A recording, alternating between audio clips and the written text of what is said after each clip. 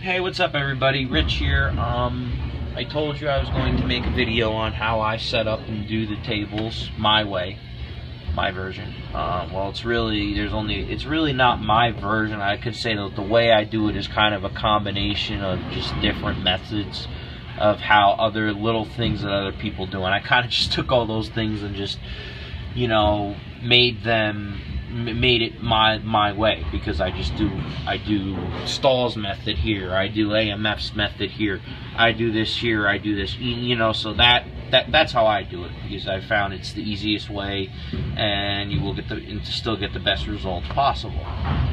So anyway, to start, now this is I'm sure a lot of you know this, but anyway, just take note that this is being done on AMF synthetic Pindex. AMF synthetic Pindex, if you notice, the 1, the 7, and the 10 spots have these marks on them, these spots.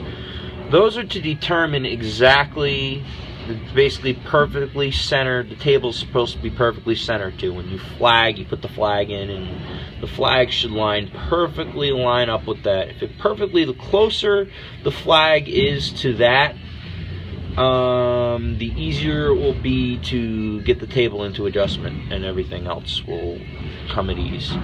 But if you actually run the table down right now into spotting, if you have these Pindex and you have these style tables with the respot cells, the back rows cut off, this line should be perfectly in line with this line, or not very close to it. If it is, that right there is pretty much where the table should be, front to back. But to get the real good fine-tuning adjustment and side-to-side centering and all that, to do that, you would need to flag it and get it perfectly centered here. Now, if you have older machines that don't have this here, you can actually just basically measure. What I do is I would just take a measurement from here back. So that's about 3 inches. So I would measure from here 3 inches back, and then just go across with the tape measure here with the table down there. And wherever the tape measure is, how far forward or how far back, is the same thing as what this would be here.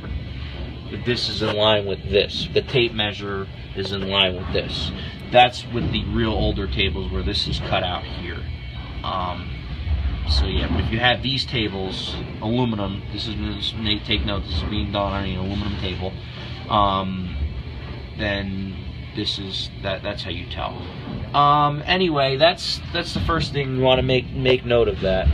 I found that this line is basically to set the machine, the pin setter, the pin spotter, to the pin deck, not just the table, the sweep. If you adjust the sweep, you use these as a gauge too. So these are very important. And another thing, if you have older Pindex, wood Pindex, I'm sure because they're old, they've probably been done at some point. But if they haven't, and this, you know, what you want to do is get a spot punch and try to center it the best you could. Get it as close to the center of the spot as possible, and just mark it on the 1, 7, and 10 spot. And if it's not there already.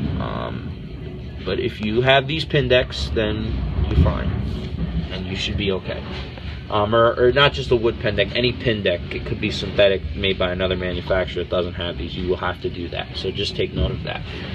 Now, the critical thing here is to get the table adjustments right. It's all about how the front end is set up, the height, the overall machine height, and exactly where it is positioned. If you needed to reposition the front end, just to know, I do this every single time I redo a machine, just to know where everything is so I don't run into a problem. That's how it should be done. First thing you want to do is take the tape measure. I don't know if I'm able to do this because I don't have a tripod. Take the tape measure and run it, basically hook it here and go back. And measure from here 13 5/8 back. Wherever 13 5/8 is, take a pencil, a pen, a screwdriver, whatever, and mark a line. That's the scribe line. That's very important, and I'm going to tell you why right now. After you do that on both sides, what you want to do is take the tape measure again, and then you want to measure basically here down across the pin deck. But when you measure, you want to be right there, about right there, right on the, see that dot? You want to be right about there, across, and you want to go like this, up and across here, and then wherever that is, go across, up, back, 10-pin spot, and up this way. You want to do is you want to mark a line here, or wherever that may be. This one hasn't been, this machine, I didn't have to do this machine, this table, everything on this machine was fine, but the ones I have done, I marked. And you want to basically see wherever that line is, how far off it is. Obviously, if that line is perfectly in line with the scribe line that's marked on the cross beam, the frame of the machine, then the front end is perfectly where it should be. If it's off enough, like if it's off, say like an inch or inch more, I would probably move the machine and get it in line. If it's like, you know, like about maybe like a little less than a ½ inch here or here, you're okay with that because you have the adjustments that you can make to compensate for that.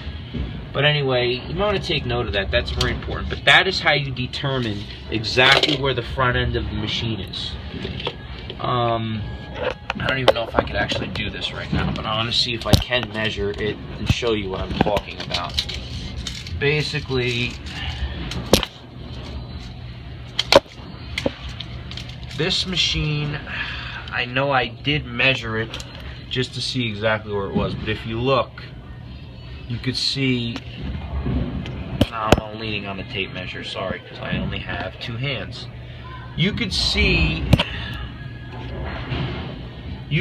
that is right about 13 5/8. I know it says 13 3/8, but that's because I'm leaning on the measure a little bit. But that is right about where it should be. And then and remember, you're measuring from the telescoping link bracket right here from the front, 13 5/8 back. Mark that line. Then you use these right here, like this. You go up across here from both sides, and then you mark another line and make sure those lines are pretty much in line with each other. If not, they make sure they're really close. That is how you determine where the front end of the machine is. Once you do that, then you could set the height. Once you set the height, the overall machine height should be, it should read about 18 3/4 of an inch. You know, obviously you'd go all the way down to the flat gutter with the tape measure. It should read 18 3/4 overall height. Now, it can be higher than that. It can be 19 inches and still run really well. Any more than 19 inches and you can have double shuttling problems.